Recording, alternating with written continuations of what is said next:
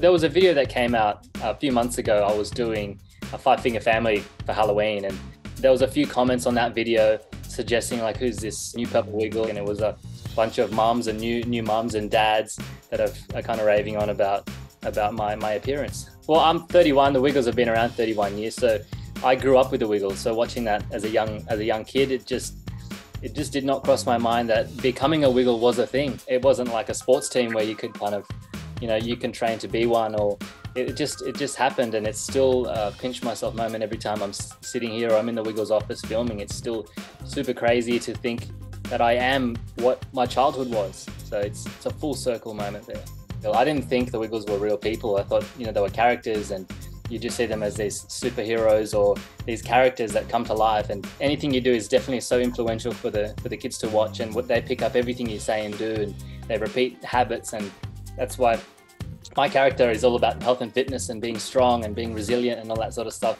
You just got to keep it wiggly. It's even hard to put into words.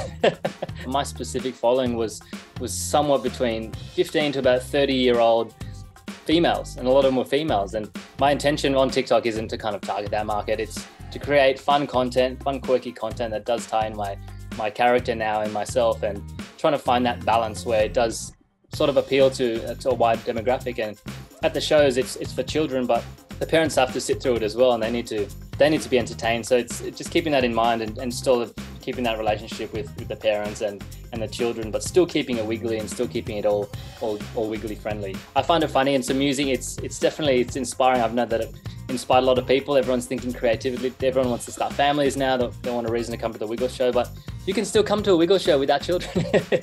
It's so cool to be a part of the journey and the evolution of the Wiggles.